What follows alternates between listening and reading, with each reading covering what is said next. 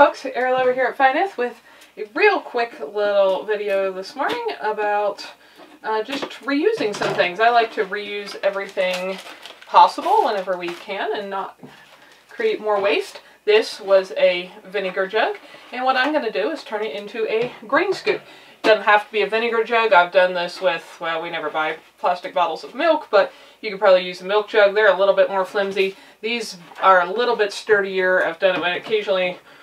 When it's in season, we'll buy apple cider. They're usually in a pretty sturdy jug. And you could get a better tool. Actually, I'm going to.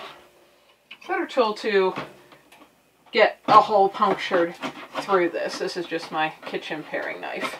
Once you get a hole in there, then it's easy to use the scissors. So I'm going to use the handle. I'm going to cut off the end. I'm going the whole way around that wide bit there, just so my edge will be kind of smooth. I might have to straighten it out a bit here once I do that. So you could scoop things with that, but to make it more of a nice scoop shape, I'm now going to just do this. Let's see if I can make it kind of matchy-matchy. That's on that side, maybe about there.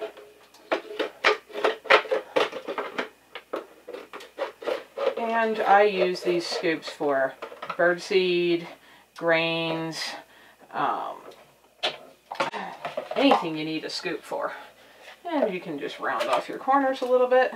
And obviously, I'm still going to end up with some plastic waste.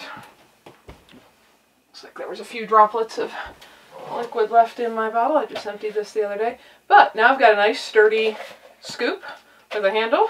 Can even open the lid if I want to clean something, but once I've turned this into a scoop, I generally just plan on keeping that closed forever. And this is very easy to make. They last for quite a while, especially depending how thick the bottle was you made them out of. But like I said, I use these for scooping anything that I need a scoop for. They're free. As you can see, they take a few seconds to make, and there's that much of something being reused, and the other thing that you were otherwise going to get doesn't need to be created, and I think that kind of thing is a good thing for many reasons. So, if you ever wondered how you could make a little grain scoop for scooping your animal feed, bird seed, ashes once they're cold, anything you need a scoop for. This is a half-gallon jug, so it makes kind of a small one. I've used gallon jugs, I've used things in between, making all different sizes of scoops. But that is all I do.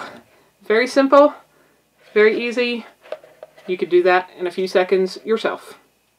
Over here at Fineth, thank you so much for watching these videos and spending some of your very valuable time choosing to do that. We hope you found something that was useful, educational, helpful, maybe save someone else some time and trouble, or just something just plain beautiful. If you don't want to miss any videos, subscribe and hit the bell. And thanks for coming along on our journey as we build a new little homestead with our tiny house and everything to come.